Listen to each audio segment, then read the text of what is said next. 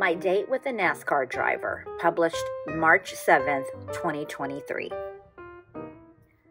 Note, I feel a subtitle to this piece should include the many facets to the Pakistani Southern Belle, especially if you read my blog regularly and think you have me figured out. Being the only South Asian in the room is something I am very familiar with. Sometimes I don't even notice the fact. But recently, I was at a bar with friends to watch the Philadelphia Eagles and the Kansas City Chiefs face off in the Super Bowl. And at one point, I surveyed the room, and sure enough, I was the only Desi in the very heavy Phillies fan crowd.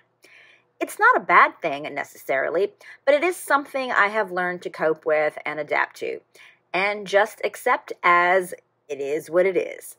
Actually, I even relish in it, my ego allowing the exoticness of being the only one to feel special.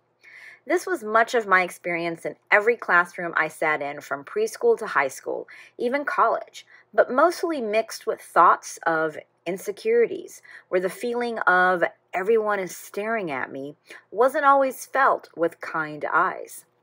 I was reminded of this a couple of years ago when my friend, who happens to be Chinese American, and I visited the Santa Barbara wine country. After a day of tasting, we dined at a lovely restaurant in Los Olivos, and at one point, again surveying the room, I noticed we were the only folks of color in the dining room. It wasn't a big deal to me until I noticed the repeated glares, not stares, from an elderly gentleman fixated on us as I devoured my deliciously pricey sausage and truffle pizza.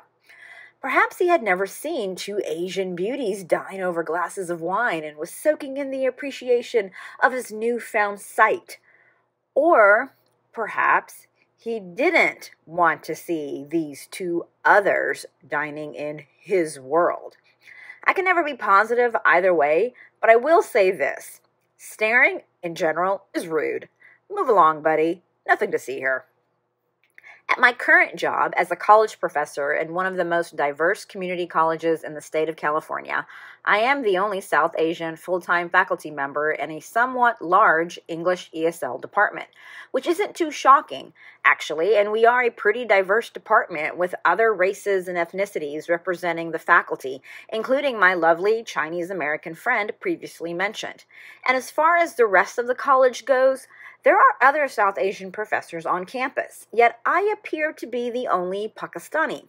If not, then it's a pretty small number. Suffice it to say, I know what it feels like to be a fish out of water, even if the insecurities have dwindled.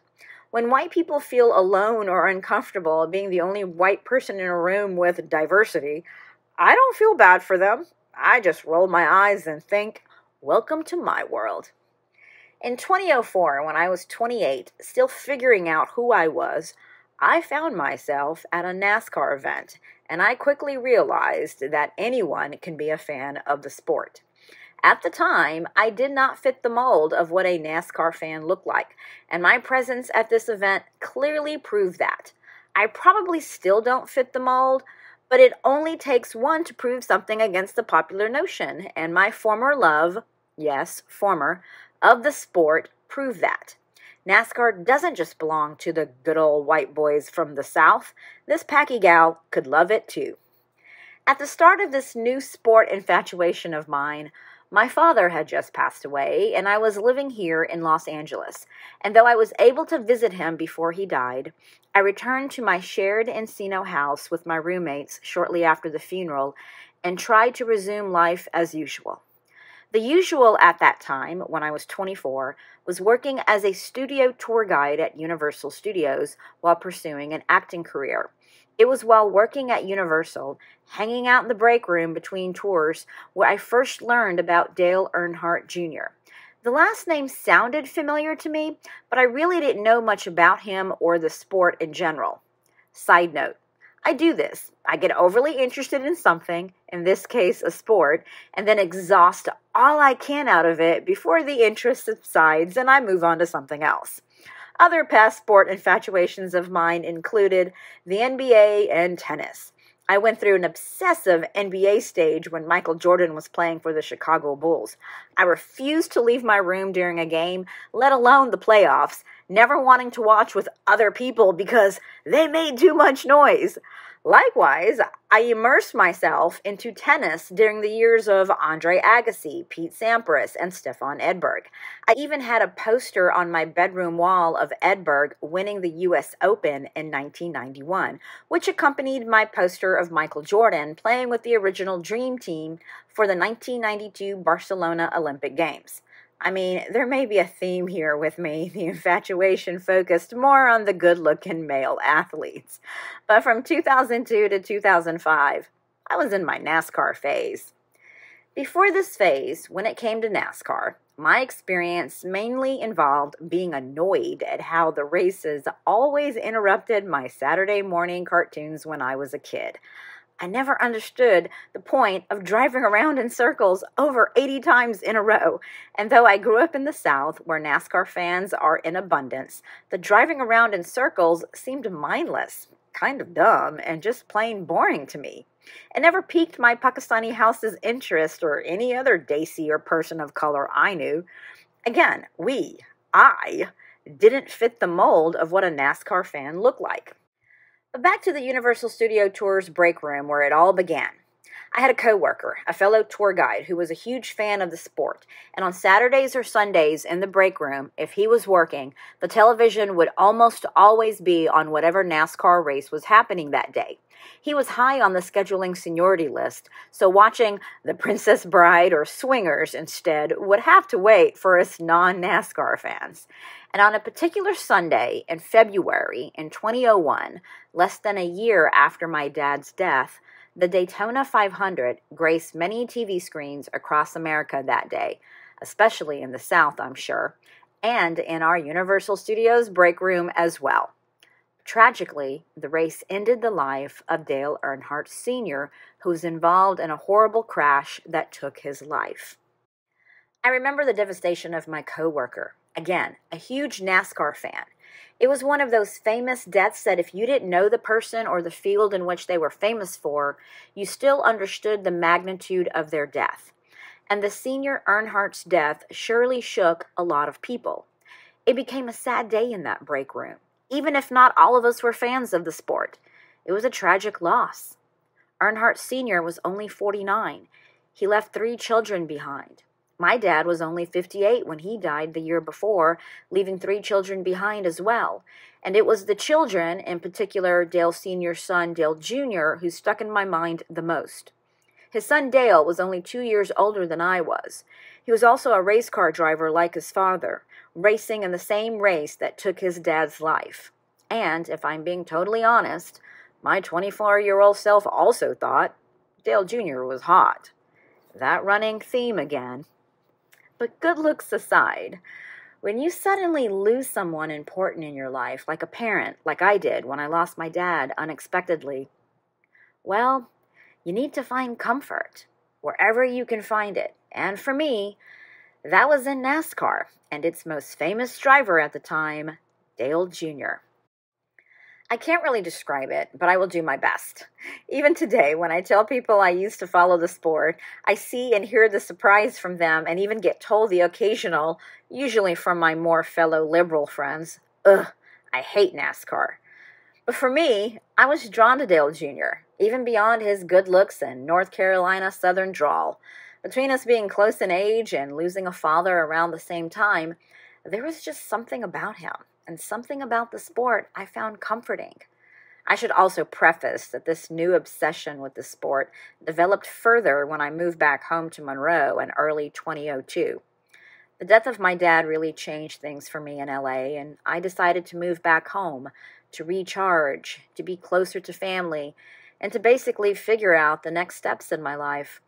I've written about much of that in past blogs, so I won't rehash, except to add that in those early months back home with my mother, I found myself one Saturday morning lounging on the couch, feeling a bit sorry for myself that I had failed at making it in Hollywood, too lazy to change the channel from a NASCAR race So I laid slumped there on the couch and watched as the cars went around and around in circles over and over again. And this time, I didn't find it dumb or boring. There was something about it that just resonated with me. From that moment on until about 2005, I was obsessed with the sport. I watched every race from start to finish, knew every driver's number. I could be quizzed and in seconds spout out a number if you gave me a name. Tony Stewart, Home Depot car number 20. Jeff Gordon, DuPont car number 24. Kyle Busch, Lowe's car number 5. Before him, the number 5 car belonged to Terry Labonte. I'm rusty now and have no clue. I even did a quick Google search to see who's who in NASCAR today and hardly recognized any of the drivers' names. But back in the day, I knew my names and numbers. I promise, just ask my sister Mercy. She'll confirm as she rolls her eyes. And the pit stops? Just wow. I became fascinated with how rapidly the pit crew could fuel up and change all 4 tires in about 10 seconds. That takes a special kind of talent and skill. Oh, and drafting? I soon learned all about the physics behind that. I was intrigued at the science of it all. And yes, I even read Dale Jr.'s memoir, memorized his stats, and visited his website daily. It's from his website in the spring of 2004 that I learned about a contest to win 8 minutes with the number 81 Taco Bell car's driver, Dale Jr. The headline for the contest read as the following: Taco salad lovers, eat your heart out to win a speed date with Dale Earnhardt Jr. By submitting the Taco Bell receipt number for the new Fiesta taco salad, one could possibly win an 8-minute speed date with Dale Jr. It was kismet. The taco salad was my favorite Taco Bell menu item, and Dale Jr. was my favorite driver. And since I was working as an assistant manager at a women's clothing boutique, New York & Company, at Monroe's Pecanland Mall, during my lunch breaks, I often visited the food court and ordered the taco salad from Taco Bell. So I had lots of receipts. But I only needed 1 receipt to enter the contest, and that's what I did. I honestly didn't think much about the contest after submitting because who really wins those things? At least no one I knew. A few weeks later, I received a call from an unknown number on my flip-top cell phone. I didn't recognize the number, so I didn't pick it up. They called a few more times before I finally did answer, and it was Taco Bell informing me I was one of 4 winners who would be flown to Talladega, Alabama for an 8-minute speed date with Dale Earnhardt Jr. Screaming from my bedroom, "Oh my God," over and over, both my mom and sister in the living room wondering what the commotion was all about, I sprinted out of my room, elated and frankly freaking out in pure Nadia fashion, talking super fast, relaying the news about eating the Fiesta taco salad from Taco Bell in the mall food court, and that I was going to Alabama to meet Dale Earnhardt Jr. The contest included a round-trip flight to Alabama, along with a 4-night stay at the Winfrey Hotel in Birmingham for me and a guest of my choice. The trip also included watching the qualifying round the day before the race, followed by the 8-minute speed date, and then watching the actual race the next day. It was going to be a jam-packed weekend of NASCAR fun. Since I wasn't the only winner, as 4 of us were chosen, I think Taco Bell was capitalizing on the latest dating trend at the time with speed dating, coupled with one of NASCAR's fastest and most popular drivers. So at the speed dating event, Taco Bell had the 4 of us set up at different tables as Dale Jr. went around and spent 8 minutes with each of us and our guest. I brought my good friend Lindsay with me, as she certainly supported my infatuation with the sport and the driver. And a bonus only for me was that Taco Bell chose me to be interviewed on certain radio stations and newspapers across the country before the trip. To paraphrase a bit, they told me my reaction from winning was priceless and that my excitement and joyful reaction and personality on the phone when I received the news of winning sold them on the idea to choose me as the one to represent the winners, to be featured in their promotional coverage of the event. One of the articles I was interviewed for titled the piece, "Louisiana Woman Hopes Dale Earnhardt Jr. Doesn't Race Through Speed Date." I remember joking during the interview that my high school's 10th year reunion was coming up, and I didn't have a date and that Dale Jr. didn't have a race schedule the night of my reunion. And before you know it, the interviewer was asking if I'd like Dale Jr. to be my high school reunion date. By the way, this was before social media is what it is today, and though I love sharing the story to people, I'm actually glad there is little record of this online, as I think I may have come off as a bit ditzy and goofy, but whatever. I actually won something, and I needed a win at that time. But here's what really sticks out for me about that NASCAR dating experience with Dale Jr. I was super nervous and naively thought I had a chance with this guy. We chatted, more like me mumbling, about New Orleans and Mardi Gras when he learned I was from Louisiana, my girlfriend Lindsay smiling ear to ear for me as she was both happy and in awe of meeting Dale Jr. as well. Toward the end of the 8 minutes, I slipped him a letter which expressed my admiration for him, sharing how I, too, lost my dad, and that watching him race provided me comfort and solace. At the end of the letter, I included my phone number. Yes, I did that. No, he never called. To add further embarrassment, I realized later his girlfriend, that I never knew of, was in the audience along with the rest of the press who captured the whole 8 minutes times 4 with each of us winners.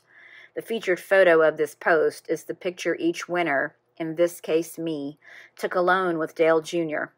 Unfortunately, I couldn't find any digital copies of the photo, so I had to snap a picture of the print copy with my own iPhone before publishing this piece, thus the rusty look of it. I was also the fourth and last table, so I had plenty of time to remain nervous and feel completely awkward, some of that awkwardness having much to do with the fact that I was the only person of color in the whole room. I felt like everyone was staring or glaring at me and thinking, why is this little brown girl here? Afterwards, a reporter asked me what I slipped Dale Jr. as she saw the note I gave him. I played it off like it was nothing, feeling pretty dumb about the whole thing. I should also disclose that before winning this trip, I had pre-booked a trip to Los Angeles to visit friends, something I did for every year that I was away from California until finally moving back in 2006.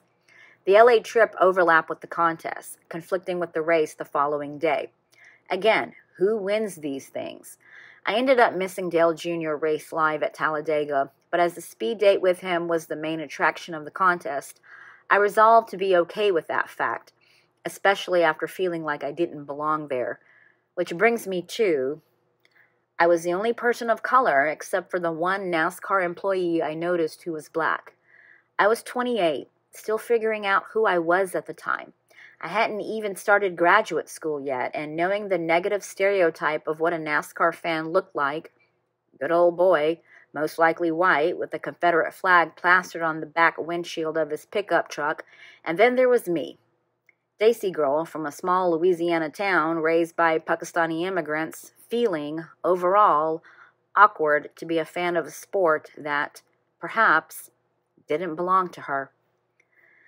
The sport has gotten more diverse today, both with its drivers and the fan base.